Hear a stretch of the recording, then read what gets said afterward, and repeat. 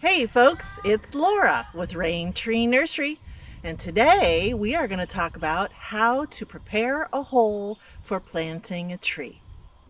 Now you may think this is a pretty simple subject. I mean, you're just digging a hole, right? However, recent research shows us that there are really great proportions for allowing a tree to get established and anchored quickly and easily.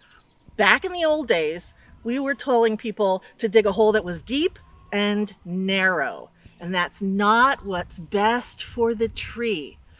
Current research says you want to dig a hole that's about as deep as the roots are deep, and that's usually about 12 inches or 1 foot, and twice as wide as the roots are wide. And a safe bet is 3 feet wide. For those of you who are sewers, you know that from your nose to the tip of your finger is about a yard when measuring fabric. So if you can imagine, that's about 3 feet. That's about as wide as the hole that we want to dig. So when I'm getting ready to dig some holes, I always make sure that I have everything I'll need available to me right at hand.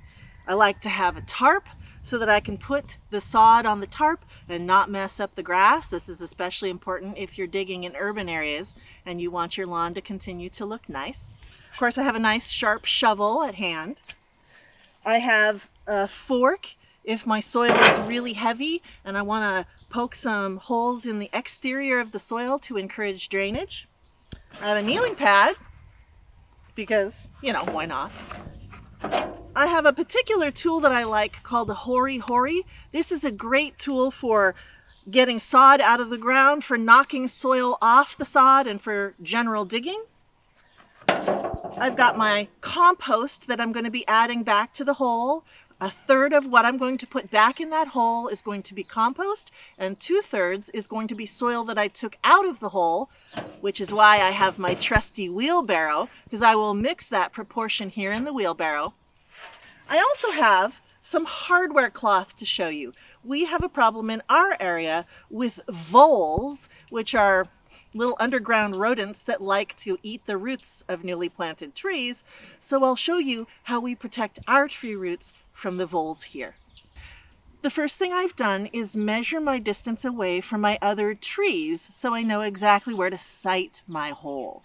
In my particular circumstance, I have a lot of space to work with, so this hole will be 20 feet away from my other trees. I'm going to take my Hori Hori and put it right in the center of my hole to act as a guide. The next thing I'm going to do is outline the hole with my shovel, keeping about 1.5 feet away from my center guide.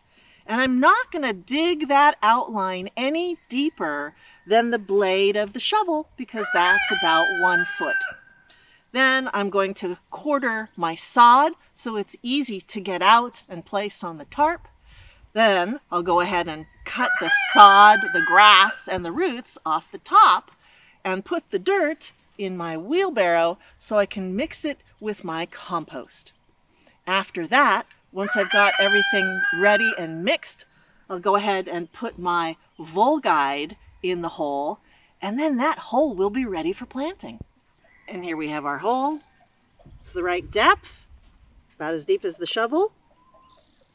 I also know that it's the right depth because I started to get into the subsoil, which is soil that is a slightly lighter color than the topsoil up here above. This subsoil does not have as much oxygen in it, and it is not as biologically active. So we're going to try not to include that in what we're giving the tree to really start out with. The last thing I'm going to do for this hole here in our region is to include our vole barrier. Our vole barrier is 1/2 inch hardware cloth that's been cut about 9 inches deep. And I'm just going to tuck this right in the hole, which is kind of why I have everything piled in the center. Just like this. And I'm going to make sure it overlaps a little bit. And then I'm going to backfill around the edges of this to make sure it stays put. Now, because this is really biologically active soil, This metal is going to rot away in a couple of years. It's not going to impede the roots from spreading out and anchoring themselves. That is why we're making a wider but shallower hole to allow the tree to be able to anchor itself firmly in its first couple of years of growth. And we're finished. We have our hole. It's the right proportions. We put our VulGuard in place. I have my mixed compost and topsoil ready to go back in the hole.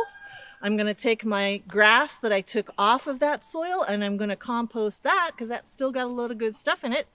And now my hole is ready to receive my soaked bare root tree. Thank you so much for joining us. We will see you next time from Rain Tree Nursery. It's Laura and How to Dig a Hole.